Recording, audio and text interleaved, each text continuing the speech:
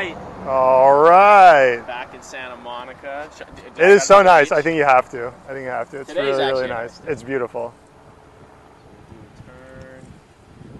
Beautiful day in Santa Monica, so why not be outside for our Instagram Live? Yeah, guys, thanks for joining. We're here to talk to you guys today about the state of the market. It's May 2023.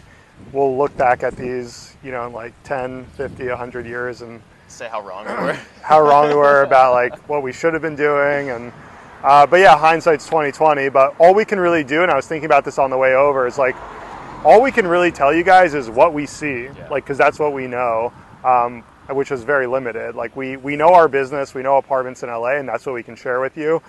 So yeah, just here to give you guys a state of the market for May 2023. So first we can start with the debt market. I think that's kind of been the hot topic the past year since rates started going up. Rates are still high. I mean, you go to get a loan, you're probably 5.8 to 6.25. And the other thing that's still happening is that there's not that many lenders that are in the market. So if you're going to buy an asset, buy a building, it's who's even going to do the loan. It's now it used to be what's your interest rate, and then everything with the regional banks. Now it's like, well, who's even going to do the loan? So that's something that we're dealing with right now. It's like if we're going to refinance, we're going to buy a property, is who can we even get a loan from? Yeah, so cash is king, right? I'm sure everyone's heard that saying. And when the market goes down, that saying becomes more true than ever, right? When the market's up and there's lots of liquidity and banks are lending and investors are, ready to pull a trigger on, get really aggressive and take risks, then like there's plenty of money around. But when the market goes down and people get scared and banks start pulling back and investors start pulling back, really cash is king. And you don't have the same amount of lenders out there that are competing for deals. We're kind of competing for the lender's attention versus the lenders competing, to loan the money. So that's on the lending, the debt side, and then on the rental side, what we're basically seeing is that in the really prime markets, we're seeing some rent growth, not tremendous rent growth by any mean, but we're definitely seeing some incremental growth. So like Santa Monica, Venice, Mar Vista, the west side, we're seeing positive rent growth. And then the other parts of town like Hollywood, Koreatown, downtown, those areas that have had a lot more housing stock added to the market over the last couple of years, those we're seeing are pretty flat. Yeah, we're definitely seeing like we had units in Koreatown that we leased a year and a half ago, and they leased in a second. We almost felt like, are we giving too good of a price? And now we're priced at the same rent, and it's taking much longer to rent. So definitely the primer parts of LA, we're seeing higher activity. So we've talked about debt, we've talked about the rents. We can talk about expenses, and this is something that's interesting that a lot of people don't talk about. But our expenses to own and operate these buildings has definitely gone up. Yep. We look at utility costs. Utility costs are up like over 10%. We're looking at insurance. I think we've talked about insurance.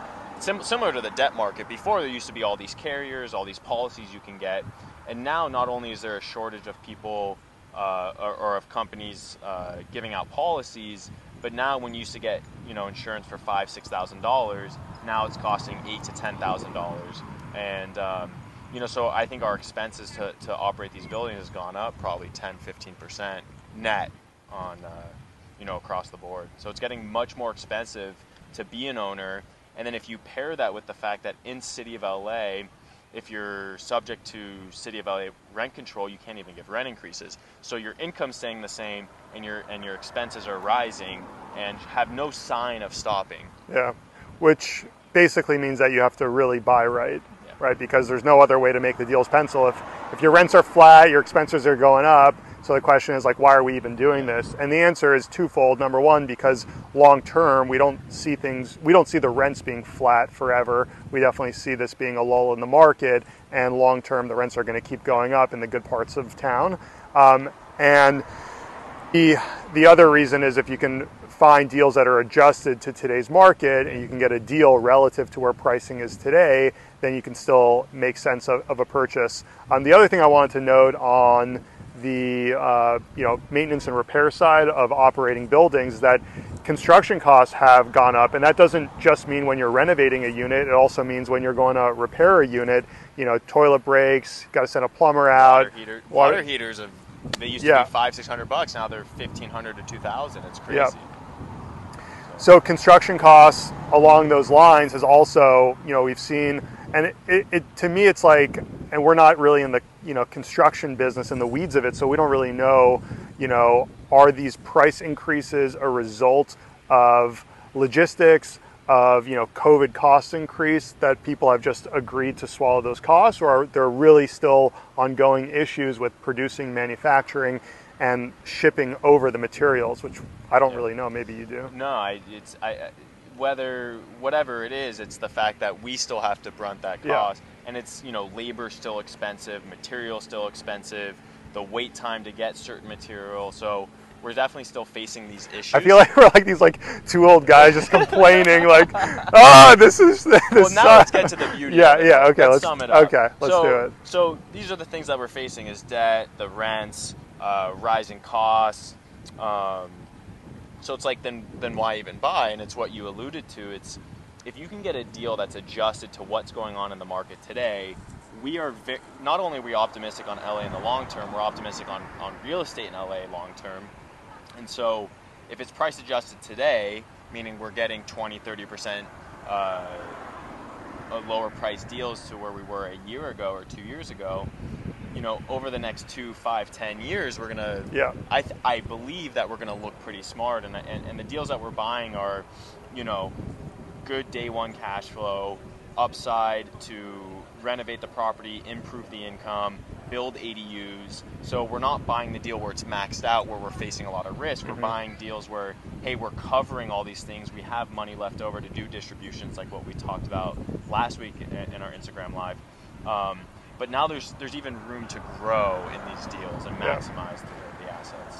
I think essentially is if you can pinpoint the times in the market where it does not make as much sense to be a buyer, right? If you could pinpoint those times where it's less attractive to be a buyer, and then find deals that still make sense in those environments, and you can find deals that adjusted to those markets are still good deals, then, like you said, we can look back in a couple of years and go, wow, I can't believe we were able to pick that deal up for that price. And other people may be saying, damn, I wish I was more active in those days. The only problem that we're seeing right now, it's not that there's a shortage of opportunity to buy. It's that sellers are really kicking themselves saying, if I only sold 6 months ago, if I only sold a year ago. So there's still a hesitation for them to sell where the market is today. So we've seen a slowdown in transaction volume. That hasn't stopped us from pursuing deals that make sense for us and our business plan and for our investors, but it definitely has created a slowdown in the market. Yeah, so sale velocity has gone down significantly, and I think the sellers that are selling now, it's not because they're wheeling and dealing and trying to trade out of assets, and I mean there's always going to be a component of that in the market, but the meat and potatoes of the deals that we're seeing are really sellers of circumstance, people that inherited properties, people going through, the 6 or 7 Ds, death, divorce, dissolution. Default, exactly, that's a big one right now. So basically people that have to sell are coming to the table and saying, okay, I'm ready to make a deal. Other people who don't have to sell are saying, you know what, maybe I'll wait it out 6, 12, 18 months and reevaluate where the market is down the line. Yeah, absolutely. So we're staying active not only on the construction side, the rental side, but we're still buying assets. We're in a 1031 exchange. We're looking for more deals. So if you have anything you want to talk to us more about what's going on in real estate today, at Eliyahu, at the Goldfinger Group, Max at thegoldfingergroup.com. There you have it. Thanks for watching.